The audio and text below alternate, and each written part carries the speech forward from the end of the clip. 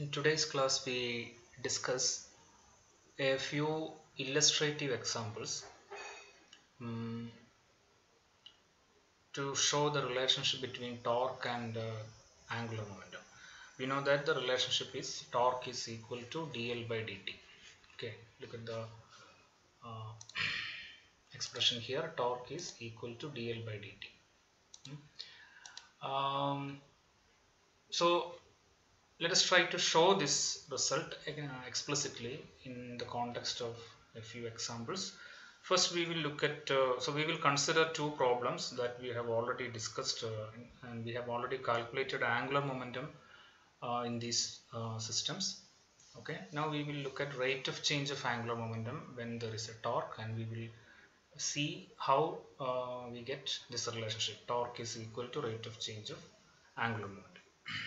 So first consider the problem of a sliding block. This we have discussed previously as problem 1 in one of the previous lectures. So this is the problem. We have a block of mass m sliding along the x direction. Okay. So we have a block of mass m which is sliding along the x direction. Suppose there is no friction with some velocity v. Okay, so we have calculated the angular momentum of this block about this point, let us say B, which is at a perpendicular distance L from the x-axis. Okay. So how do we calculate this? How did we calculate this angular momentum, or how do we calculate it now? So angular momentum about the origin B, LB is equal to we need the position vector from the origin to the body, right? So let us draw it here. This is the position vector. Let us call it RB. Okay, so this is the direction of RB. So this is RB cross linear momentum, that is M into V. Okay, now we can see from the figure that this R cross V, which is the cross product between the two vectors here are R and RB and V. So R cross B, when you take it, is the rotation, the sense of rotation is anti-clockwise. So if you apply right hand rule, we get the direction of the torque along the plus z direction. Okay, so this will be the direction of the, not torque, direction of angular momentum. So this is the direction of LB. Okay, so what is the magnitude of LB? Magnitude of LB will be perpendicular distance to the linear momentum, right? R perpendicular into magnitude of linear momentum. So R perpendicular is, from the figure you can see that the perpendicular distance from the origin to the line of motion, that is the line of the vector linear momentum mv is L, right? So we get L into mv. Okay, so L into mv, this is the magnitude of the moment, the angular momentum, and the direction is along the plus z direction. Okay, so we can write it as mlvk. This is the direction of the angular momentum. So if there is no friction along the x-axis, okay, the motion along the x-axis, the velocity will not change. If there is no friction, there is no force acting on this body. So it will undergo uniform motion. Velocity will, magnitude of velocity will be constant. Direction will be along the plus x direction. So since velocity will be a constant, angular momentum also will be constant. There is no change in angular momentum. Now let us assume that there is some frictional force acting on this particle. Okay, so I will draw this figure again.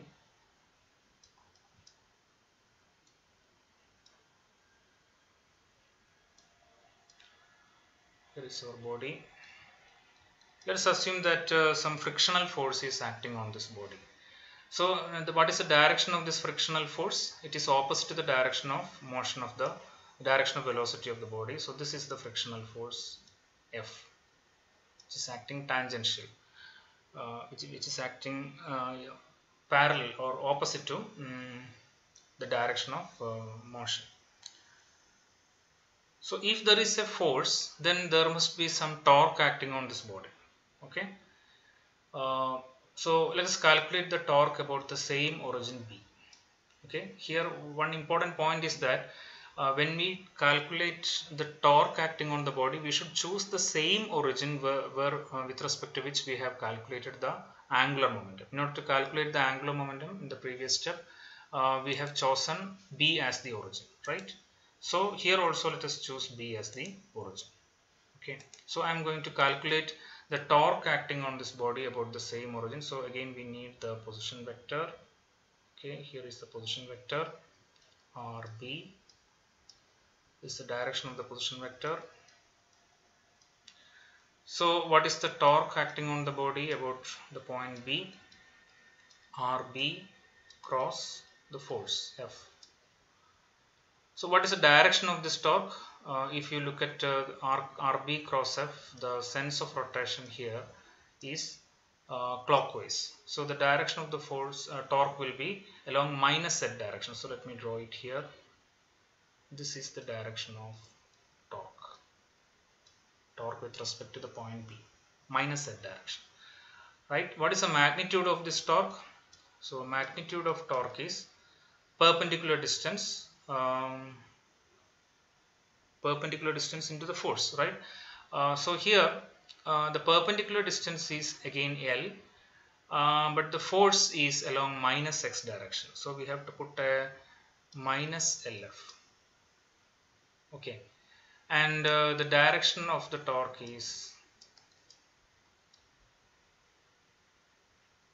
okay, we don't have to put 2 minus sign. So the magnitude of the torque I can put as yeah, maybe we can do like that. The magnitude of the torque is L into F. So the minus sign we can give either to the magnitude or to the direction. So let us take the magnitude of the torque as L into F. Then the direction of the torque will be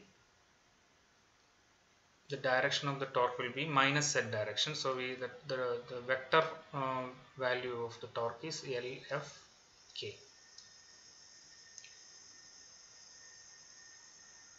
Okay. Now, so we have obtained the expression for angular momentum. We have obtained the expression for torque when there is friction. Now let us try to calculate what is the rate of change of angular momentum. Okay.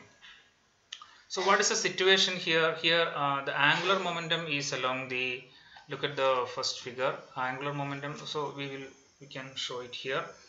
The angular momentum vector is along the, look at the second figure, angular momentum vector is along the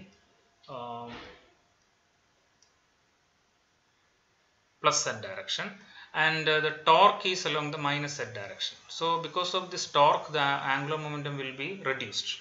Okay, so if we draw it like this, the angular momentum vector maybe at the time t is this. Angular momentum vector at a later time t will be something like this. It will be at t plus delta t. Okay, that means its direction is the same, but its magnitude has reduced. Why is it that its magnitude is reduced? Because of the torque acting along the minus Z direction. Okay, so there is a decrease in angular momentum. What is the decrease in angular momentum? It is along the minus Z direction. Let us call it as delta L. Okay, so what is this delta L? This delta L, okay, with respect to the point B, this will be what is the expression for LB? The expression for, look at here, expression for LB is ml mlv along the plus z direction, right? So the change in angular momentum happens when there is a decrease in velocity of the particle because of friction. So delta L is, its magnitude is ml delta v, but its direction is along the minus z direction, so it's minus k direction. Okay, from this second figure we can see that angular momentum along at the time t is here along the plus z direction with some magnitude, whereas angular momentum at the time t plus delta t is here. Its direction is along the plus z direction, but magnitude has reduced. So the decrease in angular momentum delta L is along minus z direction. Okay. So also we should remember that delta dl by dt is equal to torque. So delta L and torque should be along the same direction. Okay. Here also it is, both are in the minus z direction. So change in angular momentum is this much. So let us divide, this happens within a time delta t. So let us divide both sides with delta t. So delta L by delta t is minus ml delta v by delta t along. Okay, this is along minus k direction. Now if you take the limit delta t tends to 0 on both sides. So we have limit delta t tends to 0. Then left hand side becomes dlv by dt, rate of change of angular momentum about the origin b, and right hand side we have minus l dv by dt along the direction minus z direction. Okay, now this m dv by dt, according to Newton's second law, this m dv by dt is nothing but f. Okay, so if you substitute that value, we get dl by dt is equal to minus lf k. That is, we get dl by dt is equal to L into f.